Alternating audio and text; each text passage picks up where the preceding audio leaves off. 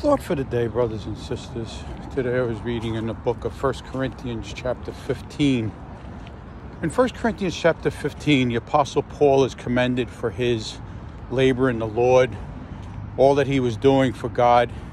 And he reminded everybody else what he felt in his heart. 1 Corinthians chapter 15, verse 10. He said, "I am what I am only by the grace of God." I often reminded myself when I read this scripture of the cartoon Popeye that I grew up with when I was a kid. Popeye would say, "I am what I am, and that's what I am." People in the world often boast of who they are because of what they did, what they have accomplished, what they have. My friends, we are what we are only by the grace of God.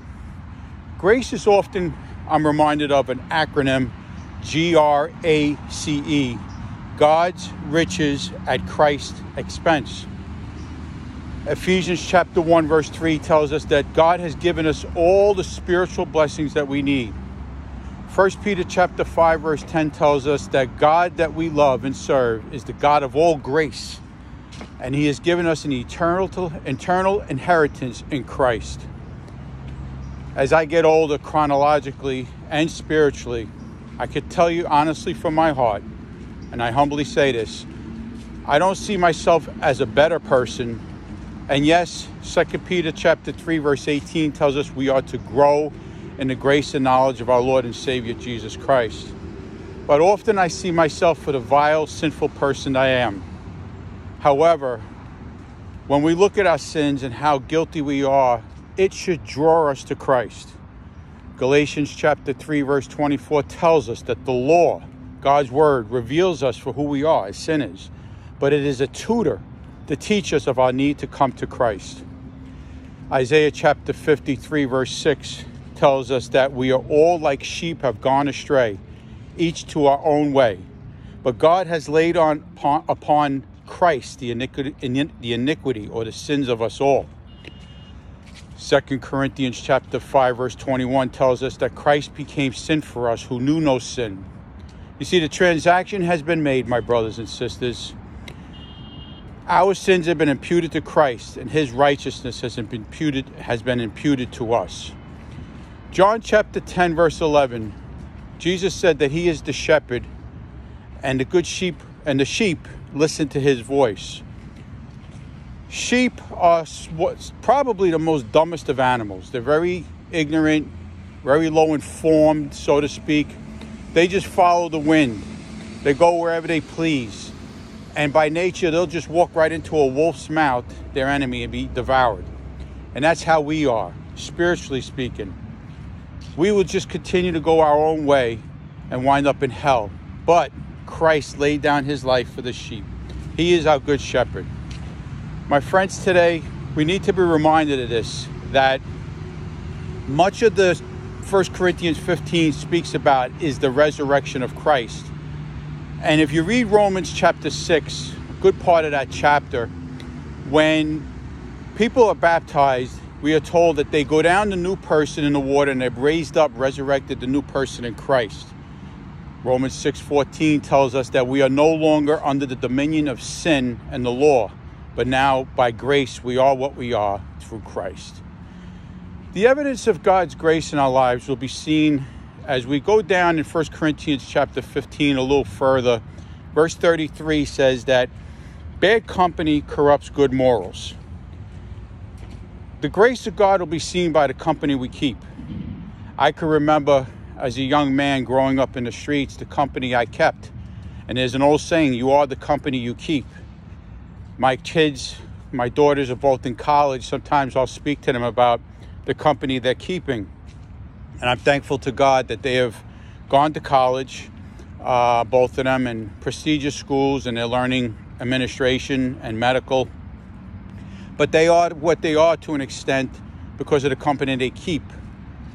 Ultimately, they are what they are because of how they were raised. Proverbs chapter 22 verse 6 says, you train up a child how parents train up their children. That's the way they're going to be when they get older. But as children get older, as we get older, quite often we pick up the traits of those that are around us. If we follow the world, the people of this world, we're going to think like the world. But if we are following God's grace, we'll be around people that are godly, people who are going to encourage us, motivate us, and point us to Christ to live for Him more and more. Another evidence of God's grace is in 1 Corinthians chapter 15, a little later on down in the chapter, verse 58. The Word of God says that our labor in the Lord is not in vain. This is something that is personal to me as I go on social media, do these devotional videos. Honestly, sometimes in your flesh, you could get discouraged. There are times when I've been blocked, I've been flagged, I've been reported, sometimes even threatened by people. A lot of times people have comments that are not very nice, that are sent to me privately. And yet this promise of 1 Corinthians chapter 15, verse 58, where it tells us that our labor in the Lord is not in vain, encourages me that God's grace in my life and what we do as followers in Christ does not go in vain. It produces the effects that God sent it out for. God's word will go out as Isaiah chapter 55 tells us. I would encourage you to read Isaiah chapter 55, verses 6 to 11, where it speaks about how God's word will not return void, that God will accomplish the purpose for which He sent His word. My brothers and sisters, your life today is only by God's grace, found in Jesus Christ. God gives His grace to the humble. You often hear me say Proverbs chapter 3, verse 34, James chapter 4, verse 6, and 1 Peter chapter 5, verse 5 tells us that God gives grace to the humble, but He opposes the proud. Humble people are those who see their need for God. Humble people are those who see the needs of others more than their own needs. Proud people only think of themselves. Proud people are only about themselves. Hebrews chapter 4, verse 16 tells us that we are to go to the throne room of God's grace, where we could find help in our time of need. My friends, sometimes we need to go through back the corridors of time and look at how God's grace has helped us in our time of need. Sometimes in life we have to be afflicted. Sometimes we have to be brought low. I would encourage you to read Psalm 119, verses 67, 71, and 75. 4 verses apart, which speak about how at times we have to be afflicted in order that we won't go astray. We have to be brought low so that we can see the highness of God in our life. God bless you all this day. Stay strong in Christ.